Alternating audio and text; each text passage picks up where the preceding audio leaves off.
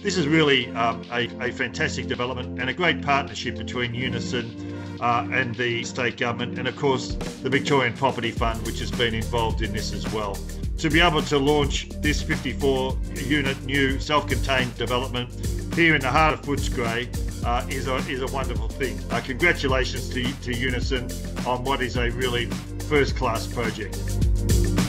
So Unison Housing has a commitment to house those in our community that are most vulnerable, either have or very close to experiencing homelessness. With that, we have redeveloped what was an existing 17-bed rooming house on this property into what is now 54 self-contained units.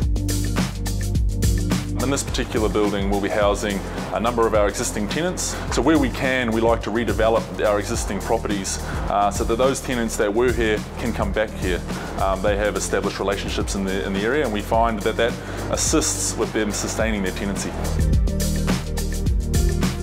Unison made sure in this development they introduced sustainability measures that were over and above of what was needed. They increased the solar capacity on the roof. They installed high-performance glazing throughout the facility for acoustics and thermal. And there's also a lot of natural light in the apartments. And Unison's always, with the way they went about this project, looked to what they were providing their tenants and the best possible outcome.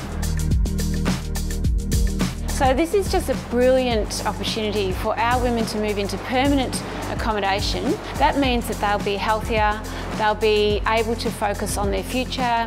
Yeah, so this development is funded in part by the state government through the Victorian Property Fund on the approval of the Minister of Consumer Affairs. A project like this is important for Unison because, as we know, there is a critical housing shortage for affordable properties, and this is our part in increasing that supply.